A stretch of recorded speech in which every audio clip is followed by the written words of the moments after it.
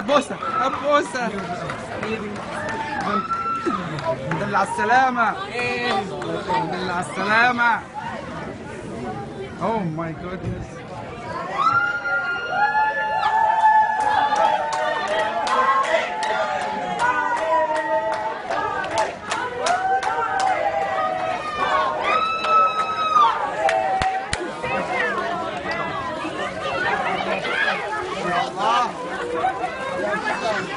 تكبير.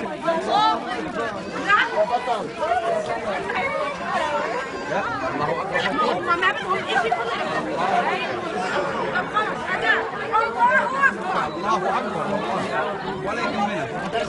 ما حداش يسحبني.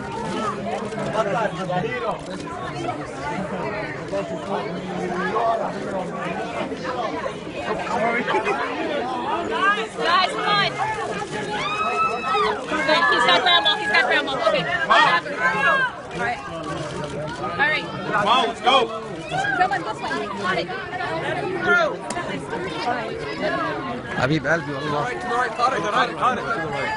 Hi, Habibi. How are you? Okay. How are you gonna get through? My family. You should get the family first. Product, do you see him? You got it? Do you see me? Let's get the parents. Where's Soha? Where's his mom?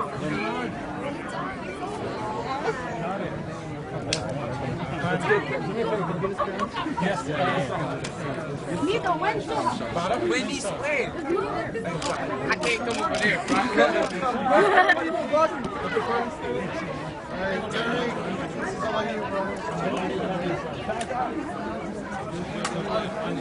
Let's get the family with us.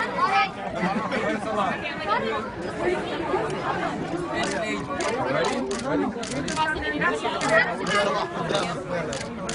Ladies and gentlemen, it's my great pleasure and honor to welcome home Santa's own hero, Tariq Kadir, who just came all the way from Jerusalem.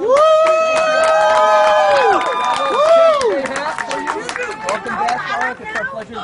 We'd like to thank everyone who made his coming home a reality. If it wasn't for the immediate international media publicity that Tariq received, he may still be in jail today. So we want to thank you for making Tariq's homecoming possible in reality for us. We're extremely relieved. I want to welcome Tariq's mother, the true warrior behind all this, Suha Kadir, to say a few words. I want to thank you all for being here to welcome us home today. Step up to the mic. It was so good to be back. The past 2 weeks have been a total nightmare for my whole family. On July 2nd, my nephew, Muhammad, just 16 years old, with his whole life ahead of him, was brutally murdered by a group of Israeli extremists. The very next day, my son Tariq was beaten unconscious by Israeli police while handcuffed and lying on the floor. I cannot begin to describe to you the pain I felt when I looked at his face for the first time after that beating. I know that all the mothers and fathers out there, including the parents of the 3 Israeli teenagers who were tragically killed, understand this kind of pain. They felt it when they saw the photos of his swollen, bruised face. They felt it when they watched the video of his lifeless body being beaten. When I realized what had happened to Tariq, I feared for his life. But I wasn't even allowed to see him at first. And I couldn't bring him home and comfort him in my arms like I so badly wanted to. To my shock, to my horror, after nearly losing his life, the Israeli authorities decided to detain my son for absolutely no reason at all. This boy who was nearly killed had to appear in a courtroom, not the men who beat him, until he blacked out. Tariq was released from court and put under house arrest. As outraged as I was by this, I knew that he actually got lucky compared to a lot of Palestinian kids, because what happened to my Tariq is not uncommon. It wasn't a fluke.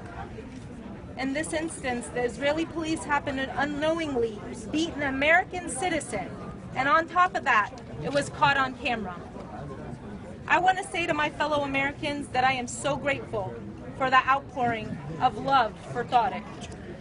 We simply cannot have gotten through the past few weeks without the support of the Tampa community and the U.S. journalists who stayed with Tariq's story. I hope you will not forget what happened to my son, and I hope you will also remember that my nephew Muhammad, who does not have an American citizenship, is dead. 36 children in Gaza and counting are dead, and by tomorrow, who knows what the number will be. Each one is as precious as Tariq. Each one leaves behind a grieving mother and father, a hole in a family that cannot be filled. Who will stand up for these nameless Palestinian children? This is what I want to know. Thank you. Thank you so much. Next, we have the man of the hour, Tariq Kadir.